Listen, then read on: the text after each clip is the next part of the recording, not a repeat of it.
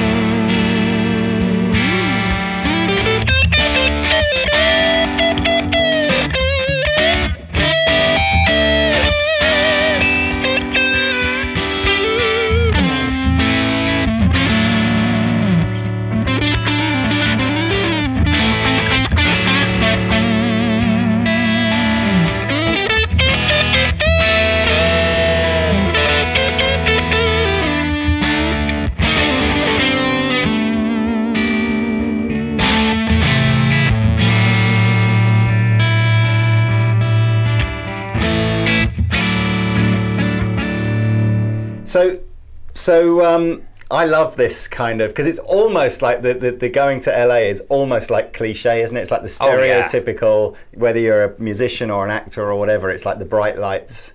So tell me about that kind of journey, and, you know, how did you literally buy like a one-way ticket on a bus, and was it literally like that? This is what happened.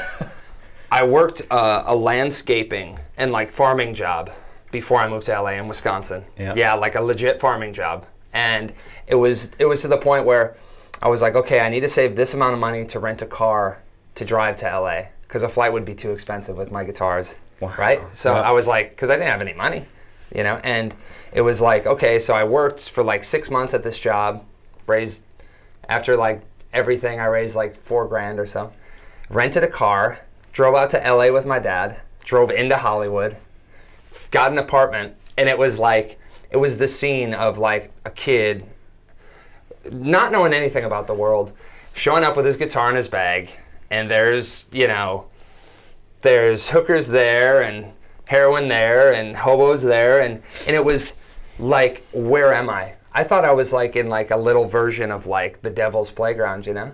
And I remember when I got to LA, I was like, man, I gotta find somewhere to play, somewhere to jam, right? So I walk into a club, the first thing that happens, and they're like, yeah, it's an open jam.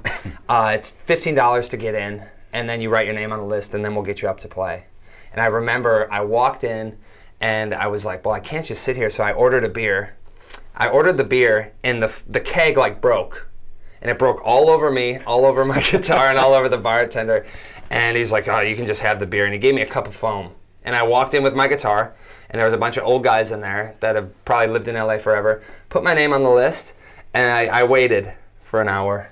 And then I went up to the guy and I was like, hey, is there any chance I could come up and play? He goes, yeah, we'll get you. We have some other friends coming up first. Waited for another hour. Waited for the third hour. And then I said to the guy, man, I paid to come in to play. You know, is there any way I can get up? And he goes, well, you know, that's not how this works. He's like, you just paid to get in. You just can't come in here and play. I don't know who you think you are. And it was almost like, welcome to LA, right? So the whole game changed, and then I realized that it was like, you know, it's one thing to be a player, but you also have to go through so many different things daily just to get to another, you know, to another spot or to find musicians, and it's just crazy, man. So what was the break then? You know, was it gradual, or was there one thing? There was one thing. Okay. And the one thing was right when I moved to LA, I saw a flyer for a contest, and it was the Les Paul tribute contest. Right. And I was like, oh man, it was like win a Les Paul gold top and a string endorsement from D'Addario and get a feature in Guitar Player magazine. Yeah. And I was like, oh shit, I got to do this, right? So they were like, send a demo in, like, and I didn't have anything. So I went on like GarageBand and I put like a loop drum and a loop bass and I just played over it. And I remember I was like, I sent it in and I was like, man, hopefully I'll hear back. And like 3 weeks later I heard back, like I was one of the 20 guys. And I remember the day of the contest, I was like nervous, but like ready to rock. And there was all these great players there. And you had to pick like your spot out of a hat. And I was the last guy to go. And I was like, man, I got to do it. And I did it, and I won like a Les Paul and all this stuff. But one of the guys that was the judges, there's like Michael Melenda from Guitar Player, guitars from Supertramp, Steely Dan. And there was another guy, his name was Phil Jargui, and he owned a studio in LA. And he said to me, oh man, after I won it, he's like, when can I hear your band play? I was like, I don't have a band. He's like, well, do you sing? I was like, not really. He's like, do you have any songs? I was like, not really. And he's like, well, get some guys, come to my studio, start jamming. So we go to his studio, and it was just like that. It was like we showed up with our guitars, and I was like, well, let's jam some Hendrix, let's jam this, and started writing some riffs, and I started trying to sing, and you know, and then there was like a point where I was like, man, everything came down to that, and it was like, you know what, if I really want to do this, I got to put everything into it. More than I already have. And that's one thing I always thought too is like, you know, a lot of guys play and they're like, man, if I can just get this good, then everything will be great. Or if I just reach this level, I can play that solo or that solo. And you know as well as I do, it just doesn't work like that. There's always so many more mountains to climb. And that's the thing that is, it's bittersweet about it because, you know, you reach one step and then you realize you're like, man, I have so much further to go. And it's like, everything for touring, you know, sleeping in a van for years now, and you get to this point, you're like, you know, oh, we get a tour with Zakk Wylde or whatever, and then it's like we get there, and then we climb that hill, and then there's just another one right there. So it's just, you know, it's crazy like that. I want to talk about your technique, and I don't know whether or not maybe we should switch to the other guitar now, because of course you're sort of a plectrum-free player, which is unusual in the first place, and you're also kind of the guitar I've seen you play most is a Les Paul Custom with a single P90 at the back. Mm-hmm. So there's really, you know, everything's in, I guess, you know, a lot is in your right hand, maybe more than most players would be. So, or I don't mind. I just thought if we played on that guitar, it's because it's kind of you've then just got your one back pickup. But where did that technique develop from? You know, what's funny is like a lot of people like would have no idea, but I used to play like a Strat with a pick through like a super reverb, and I had a tube screamer on the floor, and it was like Texas blues all the way. And it was funny because like when I'd play, I loved it. And I just love Stevie so much. But like, after a while, it sounds funny, but like people will come up to me and be like, man, that sounded great, man. It sounds like Steve, you know, it sounded just like Stevie, you know? And I was like, that's amazing. Obviously, like, I was like, that's great. But after a while, I was like, somewhere in the back of my head, I was like, when am I going to sound like me? How do I sound like me? Yeah. And I think that most guys, they don't think about that enough because, I mean, it's all good to sound like everybody else, but you got to do something that's, you know, refreshing and that makes you inspired to play. And if anything, when I dropped the pick, it started, I'd put the pick right here, and I'd do like this, and I'd start playing like that, and then after a while, I'd put on the amp and just use my fingers. But, I mean, it inspires me to play, and I take more chances without it. And the way it developed was really simple. Like, I didn't really think about it, and a lot of people ask me about the technique, like how do you play like that? How do you make it sound like you're playing with a pick and when you're not? And I don't really think about it. Because you're not, it's not like you've got to It's not like using your nails or anything. No, it's just really just like the skin of your thumb. The funny part is, like, with a pick, right? You're up. Say you're alternate picking. Mm-hmm. For me, it's more like I'll take the thumb and it's right. Up and down like that, right? So the thumb is always a downstroke, and then the index is an up, and then with these three, I can do like the. But the most thing is, like, I try not to think about it, and I just really dig in, and the biggest influence from that was like Albert King. Right. And Albert King's not a fast player. There's nothing about his technique that you would go, oh my God, but nobody sounds like him, and he has such a different style. So it's not really there's no real country kind of background there. Then it's more just like. Not really. It's not like you were a finger picking kind of guitar player, and you've kind of developed that into. It was almost like I developed it because. And it sounds cheesy, but like when I first started playing, I tried to play with my thumb, mm-hmm. and my first guitar teacher said to me, "I can't teach you if you're just going to play with your thumb." Actually, I play because I write left-handed, okay. And I was playing lefty, and he goes, "I can't teach you if you're lefty," and I was like, "Okay, so I'll play righty." And then it was a thing, well, you got to play with a pick if you want to learn how to play, and it just turned into this thing where it was always there's so many rules, and everyone has these rules, these made-up rules, and it's all crap. I mean, honestly, there are no rules, and that's the part for me where it was like, you know what? And people said, dude, you're never going to be able to just play with your finger. You can't play like and it's like, Jeff Beck, like, what do you mean? You can do whatever you want. Yeah. And then you look at a guy like Wes Montgomery who's, playing with his thumb, and no one can hold a candle. So to me, it's like, you can do whatever you want, man. What was the point as well where you did you have a guitar and you just realized you were never using the pickup switch or anything? You were just always on this pickup, or was it that you? To be honest, like when it comes, because like even on like this guitar that I got, every guitar I have is only a bridge pickup, and like the truth is, like I would have brought my single pickup Les Paul, but I've beaten the hell out of that thing so bad that we only had a few days in between the runs, and I was like, and I love that. That's my guitar. But it was to the point where I was like, man, this thing needs frets. It needs everything. Oh, really? But on all my guitars, I only play on the bridge pickup. And a lot of people would say, man, you're limiting yourself to tones. But actually, it's a lot different, because when you limit yourself, I think, in certain ways, like one of my favorite players is Leslie West from Mountain. Okay. It's just like there's so much you can do with one. It's all about you switching it up, And I see like interviews with guys, and they talk about these crazy pedal boards and all this stuff, and then I see like a guy like I saw a video, Joe Bonamassa just talking about volume and tone knob, and I'm like, that's where it's at, That's totally where it's at. Yeah. But in two, playing with your fingers, you can feel every note underneath, and I think there's something to be said with that. A lot of guys just they play and they pick, and it's just like that's all great, but like. Every note I play, I feel it, and it maybe sounds cheesy, but like that's the connection for me. Yeah, it's an interesting, because I think I've kind of, in the 20-something years or whatever that I've played guitar, I've never, I think I've just ebbed and flowed from. Sometimes I have amplifiers with lots of channels on them. Sometimes sometimes I have bigger pedal boards. Mm-hmm. Certainly, more recently, it's all been about. Actually, do you know what? If I could just have one pedal or two pedals and an amp with a nice reverb on it, and and I think people kind of need to realize that too. That it's just a medium between you and the music. Yeah. And for a guy like me, like this, a pedal, this Black Star, and it's like one pickup and let's go. I don't need much more, because when you're jamming, it's just like you do what you do. I'm intrigued anyway, because you don't see these everywhere. I can't remember what is this, the Odin? The Odin. That's right. And I gather this was a gift from Zach from the last tour. Yeah, we toured with Zach, and he hooked me up with all of his models from his company, and I brought one out on the run. I'm loving the industrial strap buttons on this. I'll be honest, man, because I'll go up and do these things. You can see on my hands, I got all these.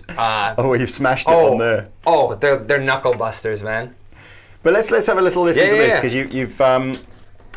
Maybe we can. I know it's got two pickups on that, but they're not wired in, are they? Those? No. So, like I said before, I just play on the bridge pickup. So, like this one I got from Duncan. This was one of like the original Frankenstrap pickups. Mm-hmm. So it's an old one. And I mean, nothing against EMGs, but for me and for the sound that I try and get, you know, just that I just want a hot ass PAF. And I can imagine, to be honest with you, again, particularly when you talk about, you know, playing with your fingers and doing lots of dynamically, that's the one thing that I think the EMG, particularly that's, well, probably just the set of EMGs that Zach uses are not a naturally dynamic set. Yeah, they're pretty much kind of like always. And that's the thing, like a dog on a leash, isn't it? Like, get back, get back. Oh yeah. You know? And like for me, like I love Zach's playing, and I love like Pride and Glory and all that. And when I play that, I'm like, gee, this thing's slamming. Yeah. You know, but I feel like when I go back to play blues or, you know, anything else, it just helps to have a little bit more response in the back pickup. Should I play it a little bit? Yeah, just play it.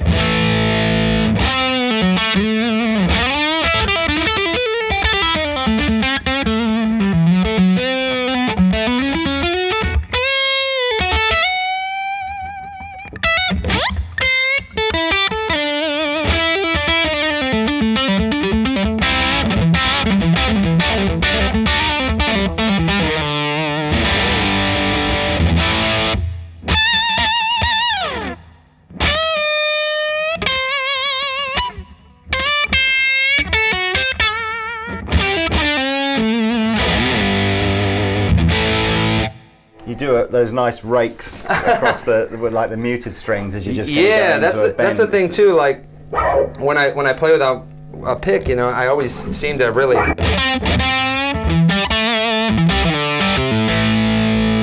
And then too, you can start to do like little weird things where it's like you start hopping around the string.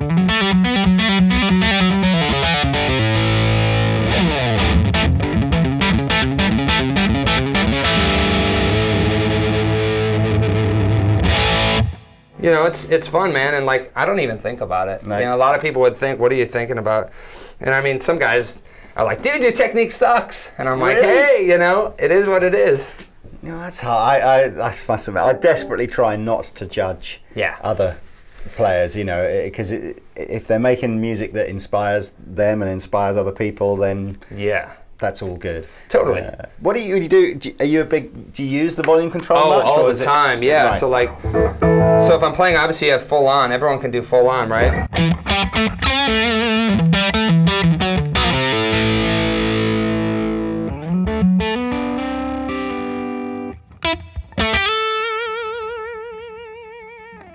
And let's see, all the way back.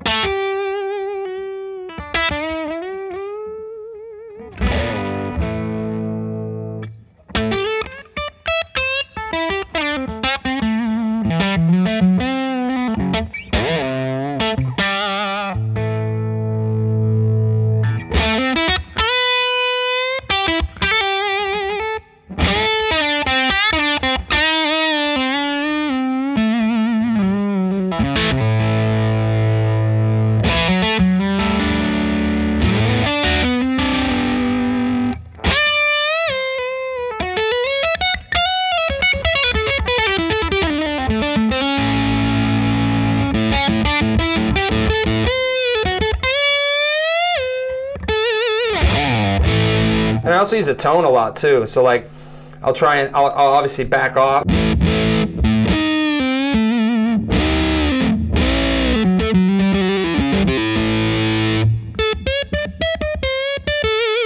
To get like that thing going on. And you know, I do a lot of weird stuff.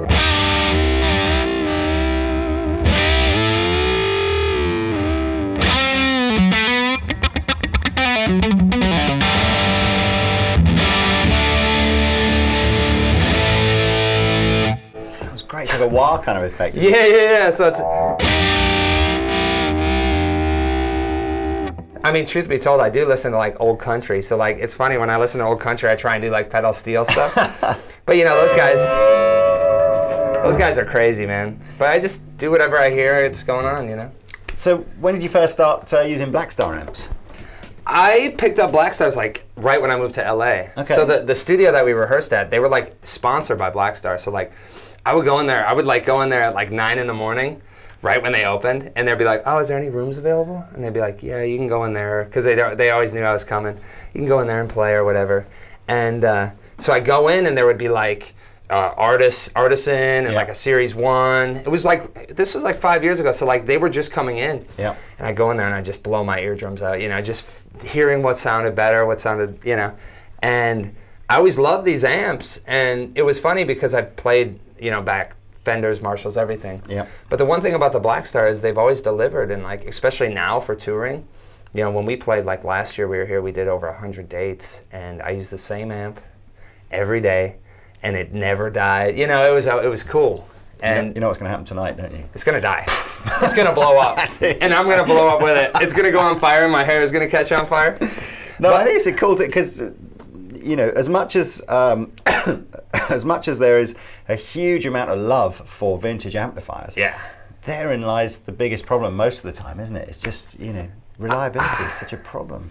Yeah, and for me, you know, I have a love-hate relationship with vintage stuff in general because most of the vintage guitars I play and amplifiers, yeah, they sound great, but a lot of them don't feel great, and they have quirks, the amps. Yeah. You know, you can't, I don't care who you are, you know, like, you can't just go tour with this old stuff and expect it to hold up, you know, the amps. And this is like the perfect medium for me because, I mean, like this amp, the Artist, it has all of the tones you'd want to get, and it can cover a lot of ground, and especially, you know, when you're playing at gig volume, and you know, we're playing these theaters and stuff, it's like they're just slamming. And I mean, 30 watts, even that guy just sounds like a pissed off, you know, cranked up little twin, you know. I think, you know, 15 and 30 watt valve amplifiers are the perfect club. Yeah, man. Kind of amplifier. Aren't they? Yeah, I mean, that you don't need much more. And I always laugh because we do these runs, and I'll show up and I'll have like my guitar, you know, like I'll have the black Les Paul with the single pickup, one of these, and like a fuzz or something, and these guys got, you know, JCM 800s and, you know, these old plexis and these 100 watts and stuff, and we're playing like clubs, and I'm like, man, at least I can turn this thing up a little bit to get a little, you know, bottom out of it. But it's funny because the Black Star stuff, like I said, it's always been slamming, and the guys over there, they know what they're doing, and they care as much about the product as I do. You know, as a player, you want someone that's like going to stand behind their products. And anytime I've ever asked them anything or come up with anything, you know, there's always a solution. You know, there's not a lot of companies where you can go, you know, hey man, what if we try this, or what if I try and do this with it? Will this work? And they get back to you. Like, most guys are just like, hey man, this is what we do. Either you like it or you don't. You know. Well, that's cool. And pedal-wise, what do you? I mean, I know we're using a pedal from our veritable selection behind us, but what would normally be on your board? It's funny. I've gone through like I had like an old fuzz face for a while. Honestly, a tube screamer, any sort of dirt pedal that's more of like an overdrive, like a TS-808 forever. Zach gave me a bunch of his stuff. I was using some of that, like he has his like signature pedal. That's great. Otherwise, I've been using a company called Greer. I don't know those. It's like it's in Georgia. It's a guy, he hand makes pedals. But I mean, basically anything. I'm really not picky with what I play. You know, like I'll play a telly if it feels good. I'll play whatever, and just as long as it's got a bridge pickup and a volume and a tone and a little bit of grind on it. That's good to hear. That's kind of good. So, that's cool. So what's the what's next for you then? You got many more dates in the UK? We got another week here, and then we'll go back to LA and make a new record because I have a lot of ideas and is there a permanent Jared Nichols band now? I know you've got a couple of your bandmates with you today. Yeah. I got these guys here, and they've been with me. Oh, I met them in LA right away. Right. So we've been cooking, and you know, we have a lot of cool opportunities for like doing some different recording at different studios. We were here. We recorded at Abbey Road. Oh wow. And you know, there's some great places. I did a bunch of stuff with Eddie Kramer, who worked with Hendrix. Yeah. And so we're gonna make a new record. And then next year, we're doing a bunch of festivals over here. Oh, fantastic. Which ones? And I know we're doing Ramblin' Man for sure. Brilliant. And we're doing Hellfest in France with Aerosmith. And oh, wow. There's a few other festivals in the UK like Download. And it's a busy year then. We're going to figure it out. You know, we're going to keep kicking ass, you know. Oh, well, it's been an absolute pleasure you coming over. I'm going to put a link in the description section below where you can find out more about Jared and his band. Yeah. I don't think that this video is going to be up in time. I think you'll be back in LA before this video goes up. But if we do a really fast job, there might be like one gig left or something like that. But I guess next year. And when you're back next year, come back. Come swing by, say hello. Yeah. I'll learn some more chops and I'll learn some other chords. We can have there a different jam. Awesome, it'd be cool. All right, man. Well, thanks for watching and thanks ever so much for coming over. Thanks, man. Cheers, man. Yeah. See you later.